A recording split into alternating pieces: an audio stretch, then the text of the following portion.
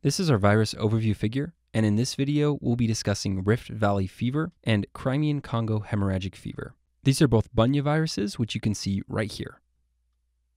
This scene will take place in an African jungle and valley. Notice the two signs in the image. The one on the right says, "Welcome to the Congo," and it's next to the jungle-looking area, which is the African Congo jungle. In any case, the Congo should make you think of Crimean-Congo hemorrhagic fever, which is a disease caused by a Bunya virus. The sign on the left side of the image says, "Welcome to the valley," and you can see that this area looks kind of like a valley. The valley should help you remember Rift Valley fever virus, which is also a Bunya virus. To help you remember that these are both caused by Bunya viruses, we've added an adventurous explorer to the image. He's casually taking a break, looking at his map, and enjoying a hot dog. The bun is our symbol for Bunya virus, and should help you remember that both Rift Valley fever virus and Crimean-Congo hemorrhagic fever are caused by viruses that belong to the Bunya virus family. Notice that most of the background is comprised of warm colors, which is to help you remember that these are RNA viruses. The spot on the left side of the image is a dark rain cloud that's about to enter the area. And you guessed it, this is here to help you remember that these viruses are negative sense.